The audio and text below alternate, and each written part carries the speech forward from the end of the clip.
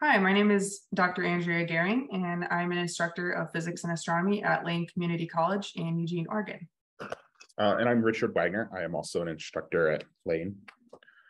And our talk today is about authoring to enable future adopters. We're going to discuss the supplemental materials that we have developed for our astronomy courses aligned with OpenStax Astronomy and the process of design that we went through to put these materials together. All right, I first want to tell you a little bit about why we started this project and how we decided on its scope. So our original courses were a sequence of 3 independent topics covering different astronomy areas over 3 10-week terms. Our students earn lab credit for this course, and originally we used a traditional textbook with an online homework platform, which cost students $60 per term.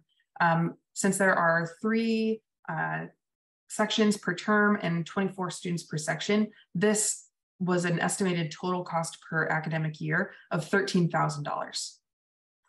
Once we switched to OpenStax Astronomy and supplemented that with the in-class activities we've developed, now the textbook cost for students is $0.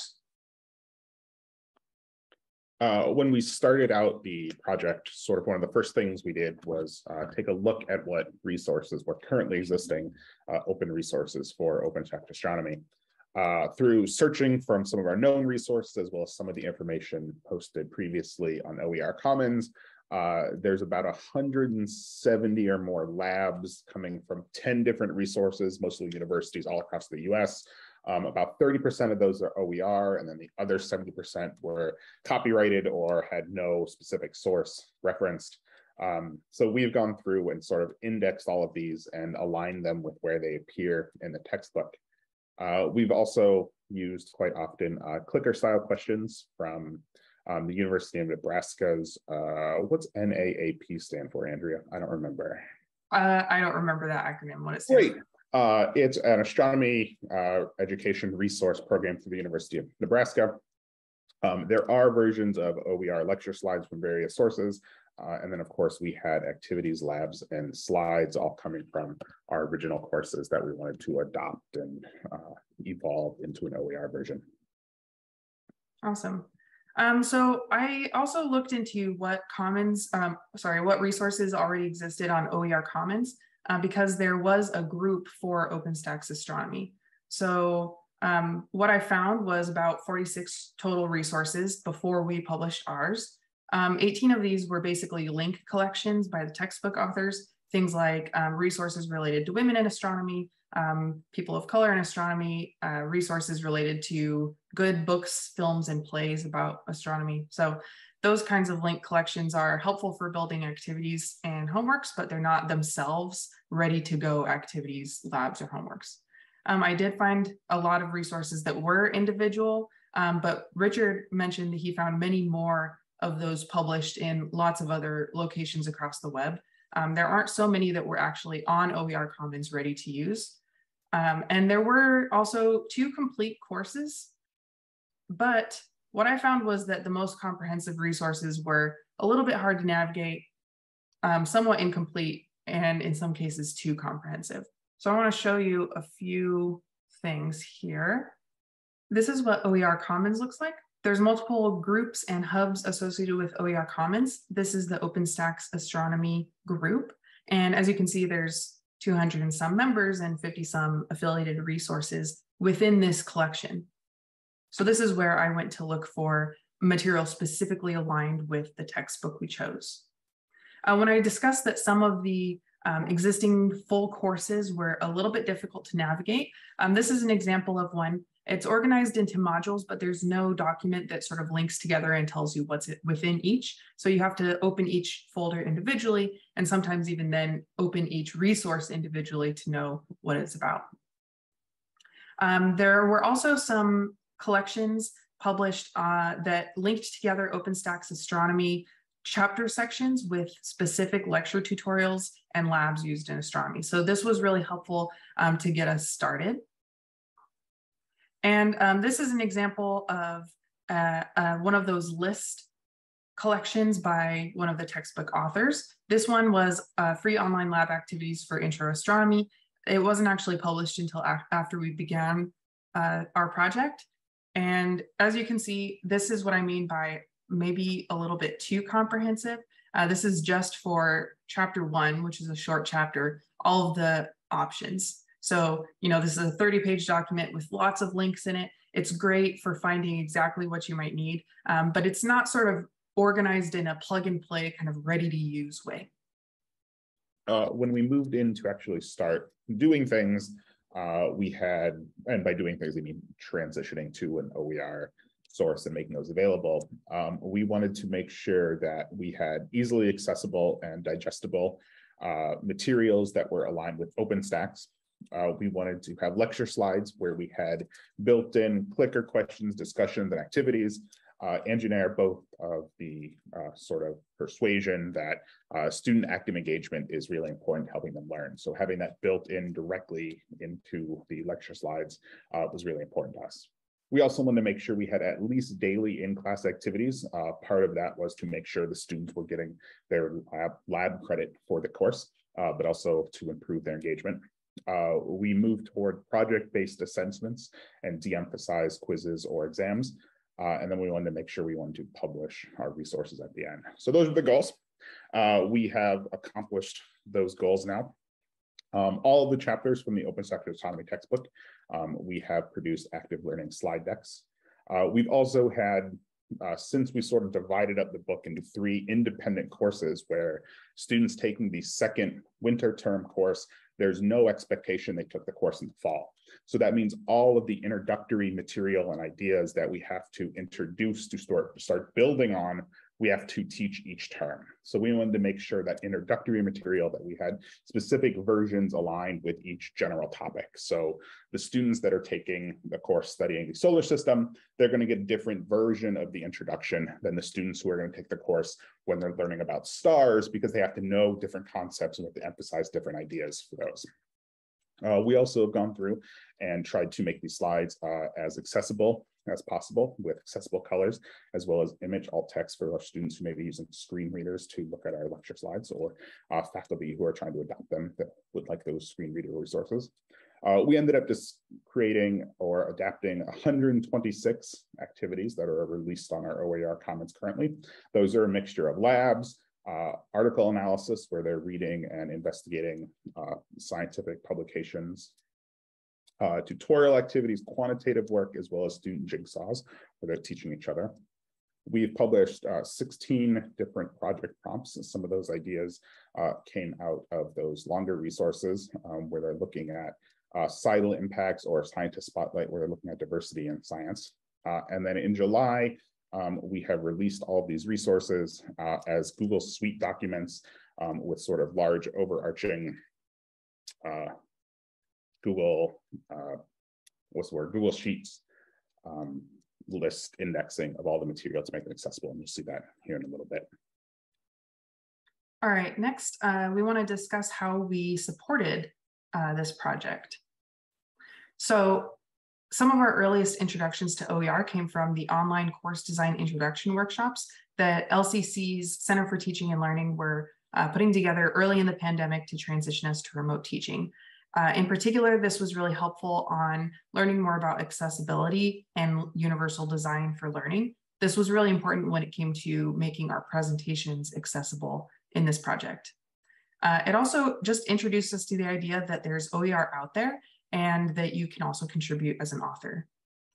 This kind of sparked my interest in OER more, and so I continued my learning journey with Open Oregon Educational Resources in their Equity and Open Education faculty cohort, where I learned more about the move toward open education and using OER as an opportunity to weave more representation into course materials, make them more representative of a broader diversity of participants.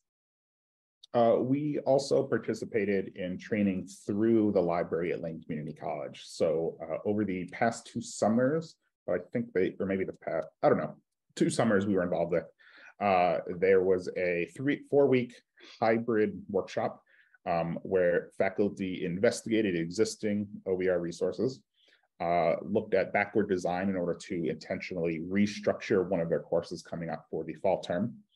develop new resources with an eye focusing on that accessibility that we found important, as well as ultimately cleaning up those resources they developed in order to share. This is a funded project by the library, which is really important for both Andrea and I are not permanent faculty at LCC. So having that funding resources for even adjunct faculty to do course development was very nice, because most places aren't going to pay adjuncts to really develop their courses. But this is one route we took it. Andrea, I think 3 summers ago now, participated at one level where she was just investigating those existing resources. And then 2 summers ago, we both did a full adoption and development resource or method for the workshop to totally redevelop our first fall term astronomy course.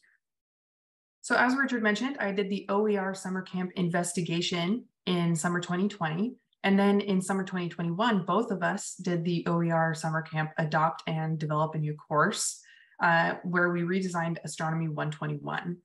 In order to continue and redesign Astronomy 122 and 123, we wanted to apply for a grant from Open Oregon Educational Resources. Unfortunately, we did not receive that grant, but the OER librarian at LCC came to the rescue and was able to support us in adopting and developing the OER astronomy textbook for 122 and 123. All right, so now we've scoped out our project, we have secured support, and we want to now talk about how we developed the project, and in particular, how we went about collaborating. So after the OER investigation summer camp, I decided that I liked the OpenStax astronomy textbook, that there were also sufficient resources out there to develop new materials related to the textbook. And so Richard and I made the decision to switch to the open textbook about 2 weeks prior to the start of fall term. This worked out pretty well for us, actually, even though it seems like it might be a risky move. We were able to quickly get the course in shape. And then over the next year, we developed materials primarily with an eye toward using them internally. So we decided on the chapters and topics to include for each course based on our original course learning objectives. We drafted a lot of new materials, including slides, activities, and projects. A lot of these used existing course material that we had used in the past, but we made many new activities that were better integrated with the new textbook. We also did a lot of quiz bank development during this time, and our collaboration process was to meet weekly to assign tasks for the upcoming weeks. So it was not so different from what you might do for your normal course prep, except that we were drafting specifically for the new textbook. As we developed new activities, there were very specific things we needed to keep in mind as we sort of developed them. We wanted to try to scaffold complex ideas for students as much as possible, rather than sort of throwing just ideas at them in lecture and then trying to get them to apply them, sort of building that groundwork to help them build up to a conclusion or make a discovery on their own was really important. We wanted to focus and ground all of our work, both the activities as well as our lectures, our discussions, our homeworks, on the observational evidence that astronomers actually use to make these determinations, and how we learn things about astronomy was really important. We wanted our activities to be lab-like and quantitative when possible, since our students are earning lab credit for all 3 of our courses. We like the idea of using online resources when it was available. We draw lots of pictures in our slides. We use pictures from NASA, since that's a really good resource that we have available to get astronomy images. But there's lots of simulations and videos that exist that students can use and engage with and interact with. We wanted our students to research astronomy topics independently. That's partially in the project, as well as some of their jigsaw activities where they're researching an idea and then coming back to the class and sharing those ideas with their classmates. It's important for us, and certainly for my background in scientific education, is that students are able to understand popular science articles on astronomy topics. The James Webb was really convenient to launch right at the end of our project, because we got to talk a lot about that opportunity to learn new astronomy that way. We like our students to collaborate with classmates. So most of the activities are designed for students to talk and discuss and come up with ideas together. They can certainly complete most of the activities on their own, but it's far easier when they can collaborate. And of course, we want the activities to be fun rather than have our students just not enjoying their experiences in our classroom. Awesome. A couple other things I wanted to add here was that this idea of scaffolding up complex ideas using multiple representations, all of this is also informed by what we learned about universal design for learning. So that was really important for us to try to make these activities as approachable as possible so that our students enjoy them.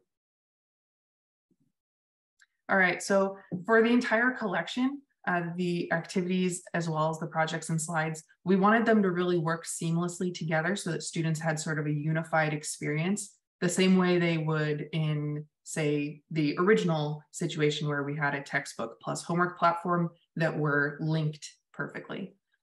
We also wanted these to be modular and easily remixable since we're on a 3-term system, but most other universities and colleges are on semester systems. So we wanted it to be easy for instructors to go in and choose the pieces that they needed for their courses. We wanted to organize our resource collection intuitively and make sure that it was searchable. And we also wanted all the materials to feel inviting and engaging. Now it came time to release the project, which we have now done. So we needed to edit the stuff that we had developed during the previous academic year. So summer 2021, we got involved with the OER adoption summer camp that was through the library again. We needed to rewrite our course learning outcomes to make sure they're aligning with all of these new activities, or make sure the activities are aligning with what we want the students to learn. We needed to choose what sort of materials we're actually going to release. And then we had to go through and make everything OER accessible, as well as update any material that we could use for the fall. This was just during the summer. So I would like to do a little bit of review, recall some of your knowledge. Which of these types of materials have we released in the OER Commons? I'm going to give you just a short bit of time to type your selected answers. You can just type the numbers in the chat.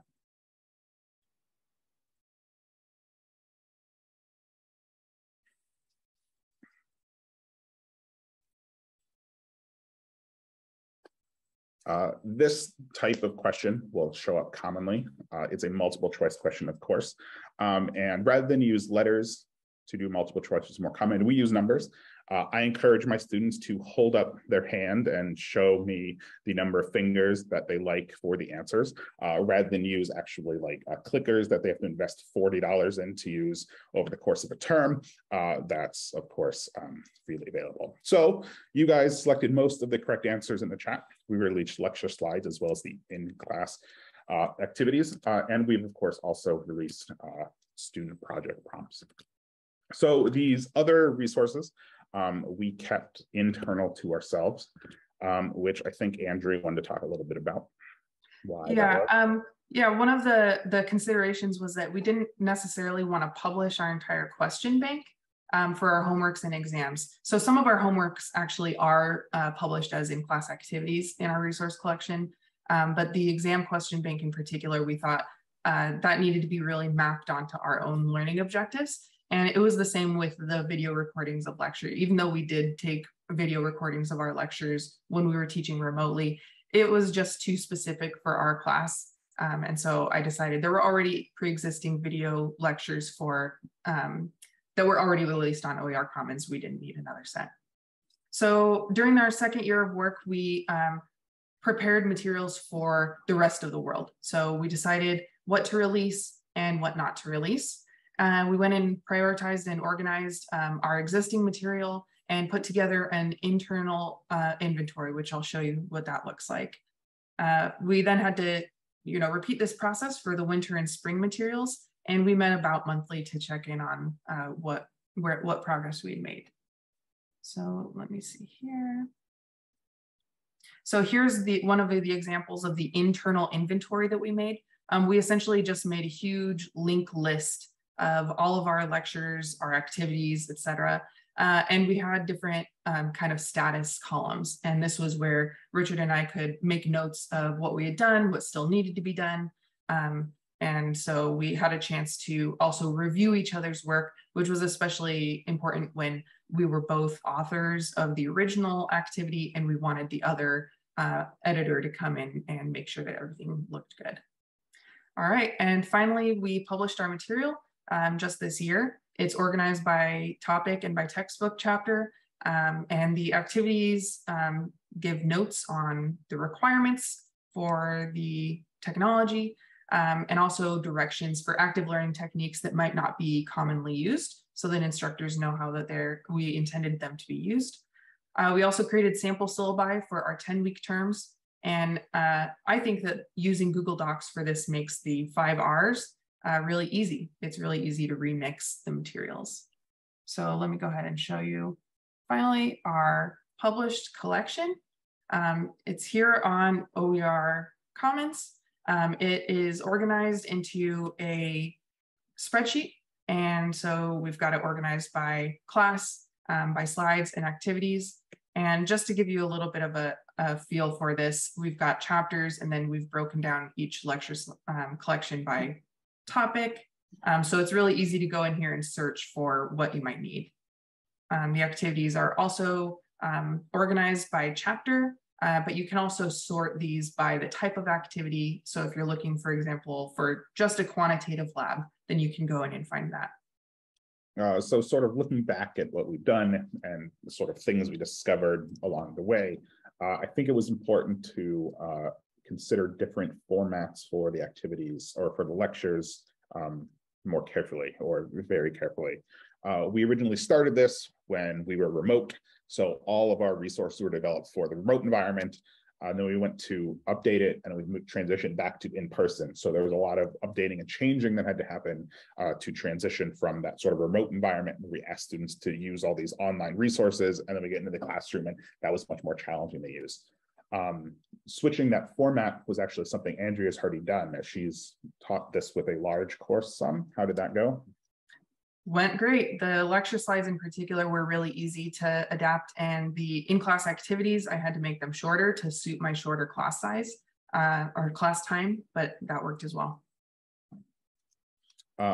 Coming out of this, the other courses I've taught, I've had an increased effort to sort of build in OER materials in the courses, use open source images rather than things I just steal from the internet from, copyrighted sources. I've also found this has been really helpful beyond just this astronomy course. The material, actually parts of the lectures, as well as the style that we developed for lectures has filtered into other courses that I've taught. And I've also found it was really important to keep track of sources, particularly the first fall. I was not very good at keeping track of sources. So when we went back to redevelop that material or clean it up for OER publication, I spent a lot of time trying to track down images that I had used because I didn't save the source. Boom. But we did learn Google reverse image search is really helpful. Yeah. Some of my reflections are that planning for accessibility up front, I think we should have done a little bit more of. We ended up, retrofitting material that we had already been using, adding things like image alt text. And like Richard said, it was just kind of difficult to do that for every image in a large pre-existing lecture slide set. We also had to go back and change colors at one point because there were some non-colorblind friendly and colors that didn't have good enough contrast in our slide themes. And so if we had known that up front, then we would have built that in from the very beginning. Something that we did do was ask for permission. There were several times where there were materials that we wanted to use, but those were published online and didn't have a Creative Commons license attached to them. So we just emailed people and asked if we could use their materials and explained what we were doing. And most people were really happy to let us do so.